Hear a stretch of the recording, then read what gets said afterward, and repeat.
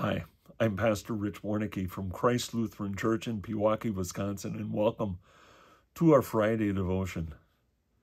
Oh, it was so much fun this last Friday because we in the evening went to Aaron Elementary School and we enjoyed a Lego night from 5:30 to 7:30. There were hundreds of families and children that joined us. The cafeteria was filled with people who were eating, who were playing Legos, who were enjoying Lego challenges and winning prizes. And then at the end of the evening, we closed with a devotion, John 3:16. I reminded them that we have a God who loves us so much that he sent his son into this world to die, to pay for our sins, so that we could have access to God, so that he could live, die, and rise again, reminding us that we now are fully and freely forgiven by God. And then I had the children build crosses as a reminder of how much God loved us. And then we invited all our guests to join us on Sunday for worship at 5 o'clock. It was so much fun to see so many guests come visit us, worship with us. There was one family in particular, a mom who brought 3 of her boys. And after the service, when I asked her what her background was spiritually, she said, "My boys have never gone to a church." And to be honest, my family hasn't gone. I went as a child, and my parents still attend a church, but it's very rule-oriented. I don't want to go to a church that is rule-oriented, that we have to live under a number of demands. I want to go to a church where I know I'm loved. And I said, "I think you found the right church." The Apostle Paul reminds these Christians in Galatia that we're not under the law, that we are under grace. That yoke of slavery that so many place upon us as if we can make God love us, that's not the reason why we follow God's law.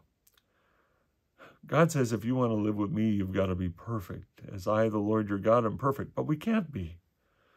So God loved us so much that at just the right time, God made him who has no sin to be sin for us.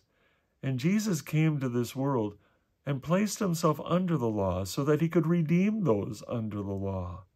That's what you and I rejoice in, that we have a Lord who has done everything for us as both God and man so that we could have access to God. He kept God's law in my place, in our place. And because of the faith that we have in Jesus, God has credited our account with his son's holiness, his son's righteousness. We don't have to make God love us. We don't have to live under the law to earn God's love. Jesus didn't come to show us how to live so that we could buy our righteousness with God. No. Jesus lived a perfect life and credits our account with his holiness. That's what you and I rejoice in. We are free to live, to serve God with our life. Yes, every day we fail, but every day he has forgiven us.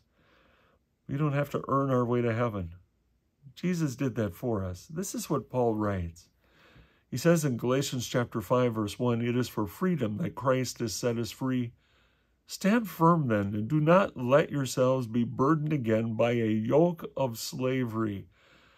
The people in Galatia were being told that, yeah, faith in Christ is important, but you still have to keep God's law to earn your way to heaven. Paul said no, and so does God. We live under grace. Jesus lived, died, and rose again, and now God's love compels us, moves us to live our lives in service to God and in service to others. We're not under that bond of slavery anymore. Jesus has given us freedom. May we live to serve God in all that we do, because we know we are loved and forgiven by our Lord. Until next time.